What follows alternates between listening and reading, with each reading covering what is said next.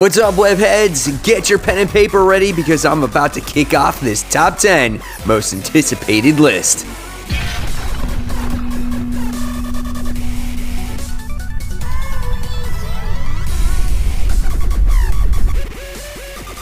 Hey, all you webheads out there, welcome back to Comic Book Corner 2.0. And fans, you're with me, Mike Spider Slayer, getting ready to bring you my top 10 most anticipated comic books. This is for February 19th, 2020. That's right, fans. This is the video series where each and every week I show you my top 10 most anticipated comics for next week in hopes for you guys to take some notes and maybe make decisions on what comic books to buy, because it's never too early to start that pull list. So guys, at any time, if you like this video, please give it a thumbs up, subscribe to the channel, and don't forget to hit that bell so you don't miss any content from me. And guys, I have a new Facebook group page. If you guys would love to join that, that would be great. It's called Comic Book Corner 2.0 Webheads Unite. Yes, if you want to become a true member of the Webheads, go ahead and join that Facebook group page. It's a lot of fun. I post all kinds of great things on there, some behind the scene things as well. So join that today. All right, so before we kick off this countdown, we're going to get into the hot seat. In the hot seat this week is the book that I am making a decision if I still want to buy it or drop it or whatever it is. And that book this week goes to Plunge issue 1. Now, this is a Joe Hill comic book, and this is a book where I really like Joe Hill's writing. You know, obviously you guys know this by now that I'm reading Lock and Key, and I've read some of the other Black Label books of the Joe Hill horror comics that he's come out with. And this is about a ship that has sank, and it looks like there's all kinds of undead things on it, and explorers have to do some exploring and things like that. And Stuart Immonen is the artist behind this, and I like his artwork, so I'm very curious to see what this book has to offer. So there you have it. That book is 32 pages and $3.99. All right, so you're probably wondering why I'm wearing the glasses today. Well, I got some crazy eye thing going on in my left eye. My eye is on fire. I don't know if something happened while I was playing tennis and I got too much sun in the eye, but I'm going to see the doctor today. So bear with me. The video is a little bit off, or I don't seem quite with it today. All right, so moving on with number 10. And number 10 this week goes to Justice League issue 41, okay?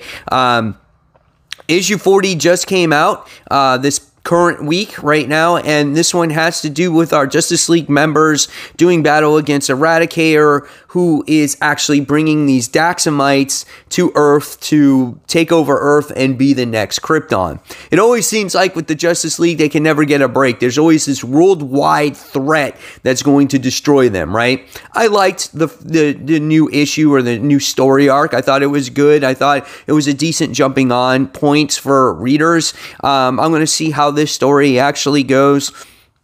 Of course, the real thing that's happening in DC is the Justice League story that Snyder wrote is kind of continuing in the Dark Metal sequel. So a lot of people might be paying attention more to that, might not care about this story. But again, if you wanted a jumping on point, this was the perfect one. This is issue 41. This one is 32 pages, $3.99. All right. Next, coming in at number 9, this is Wonder Woman Dead Earth issue 2. Now, the first issue of this was really good. It was by the writer of Murder Falcon that did that series from Image Comics. And I love this. This was in an apocalyptic situation that Wonder Woman wound up actually waking up to, and she found these bunch of kids, and they brought her to this particular kingdom, and then they wind up working with her. There's all these bad monsters and things like that. It's a pretty good book, and it looks like Wonder Woman is going to have to go to Themyscira, and she's going to have to find out like what has happened to it after all this time. So this book is 48 pages. It's DC Black Label, $6.99. All right, next, coming in at number 8, we have Valkyrie, or Jane Foster Valkyrie. this is issue 8. Now, this book has been really solid as well. Jason Aaron has been behind this, and it says, Ode to Death of Midgard. So we have Thor, who's teaming up with Jane Foster in this particular issue, and this cancerous contagion that's taking over. What is it? Can they find a cure? Who knows? I'm not sure. But again, the only person that can help her is Thor. So whether this ties into Thor's series or not, I'm not quite sure yet. But yeah, this is always a good read, and the artwork is absolutely gorgeous here. So this book is 32 pages, $3.99. God damn, my eye is on fire. All right. Next, coming in at number 7. Number 7 is The Family Tree. This is issue 4. This is done by Jeff Lemire, which is actually really good. And it has this story about people turning into trees. And it's really focused around this family, this daughter that's turning into a tree. Her grandfather is trying to help her before she becomes this complete thing.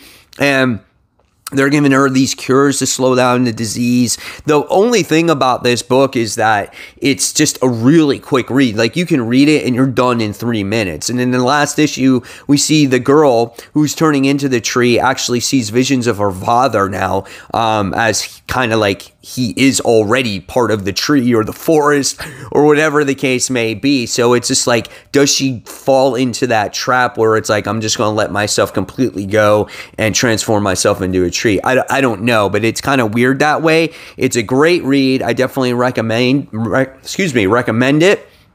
And this would probably read really good in trade, because it's just one of those books where you just want to keep reading, but it just ends, right? All right, so coming in at number 6. Number 6 goes to The Marauders. This is issue 8 from Emma with Love. So based off of the last issue of Marauders, which came out this week, we didn't get any update on Kate Pryde. They kind of know that she hasn't checked in or she's been out, but they're just thinking like a mission has taken too long or whatever the case may be here. So, and Sebastian Shaw has basically, his plan has been implemented. Now it's just got to, he thinks that everything is going to fall in line where he's going to take over part of the political aspect of, the Marauders and whatnot, and take over Kate Pryde's place, and his son's going to have a chair and things like that. So we'll see what happens, but I really want to see what happens with Kate. Now, the only one thing that we got was Lockheed was found at the end of this most current issue, and it looked like he was dead. I don't think he's dead. He's probably in some kind of like, I don't know, sleep mode or something like that, where he's trying to protect himself. So whatever the case may be, we'll see what happens with him and Kitty Pryde. So this book is 32 pages, $3.99. All right, next, coming in at number 5. This is it, guys. This is Aquaman issue 57. This is Mera and Aquaman welcome their very own Aqua Baby in the wake of Black Manta's attack on the Amnesty Bay. That's right, guys. Aqua Baby is born, and you are witnessing it right here in issue 57. I can't wait to see what this Aqua Baby looks like, what they're actually going to call him.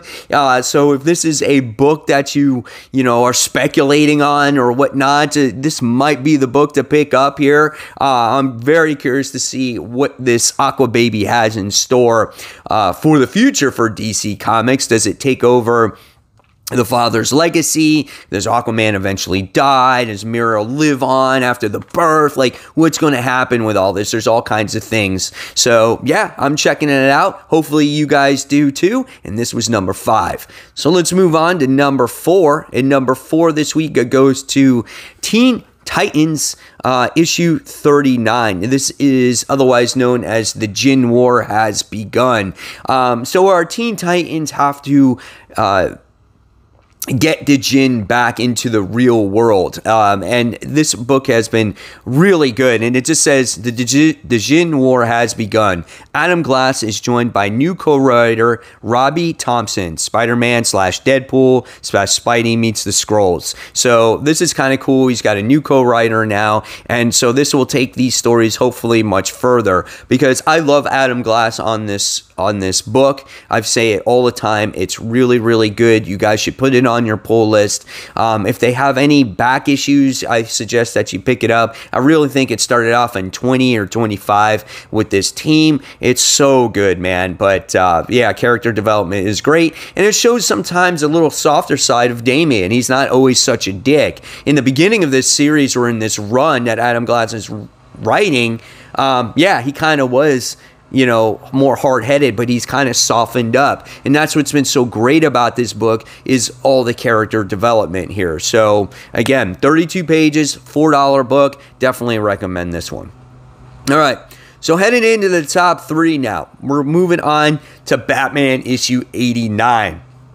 So this one moves up on the list because based off of issue 88, we definitely seen some progression with the story, and the pieces are starting to come together. We have this grand designer who is making up Gotham. We see that Catwoman is involved, and we see that a whole bunch of the Rogues Gallery in the past came up with this plan to all come together. And what is that plan? We don't quite know yet, but we do know some of the players that are involved, which looks like, you know, Joker and Harley Quinn and Penguin, the Riddler, and Catwoman. So how does this affect Batman's relationship with Catwoman? And also in the near future, we're going to be getting this new character that was announced in Newsarama today, and I put this on my Facebook group page as well.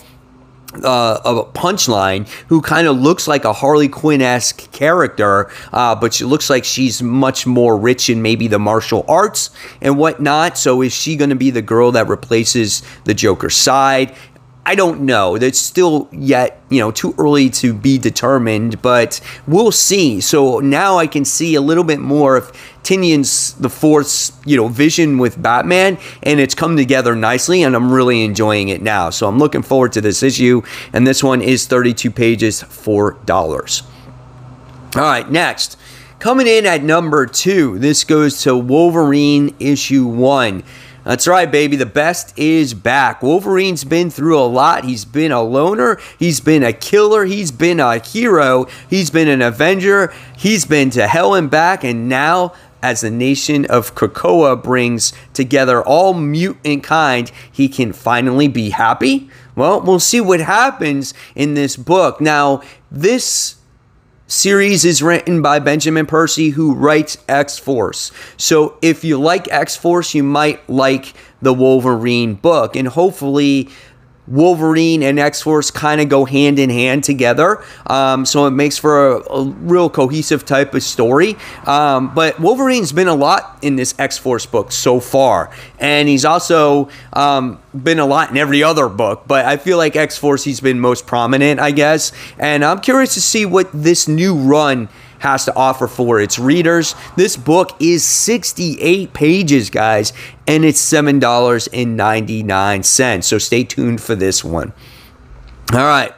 And what is my number 1 book for February 19th, 2020? Well, this one has got to go to Deceased, Unkillables issue 1. You guys know I'm the zombie guy. I love these horrific apocalyptic zombie books. I was a huge fan of The Walking Dead. I loved Deceased overall, written by Tom Taylor. Well, now there's the miniseries called The Unkillables, and this is issue 1. And so I'm really looking forward to this one. And this says the blockbuster DC series returns to answer this question. What did the villains do when the heroes failed and the world ended? That's what happened, because all the heroes wound up leaving, going to a different Earth. But what happened to all the other heroes that were changed into zombies? I guess we'll find out in this mini-series. I'm really looking forward to this one. This one's got some badass variant covers.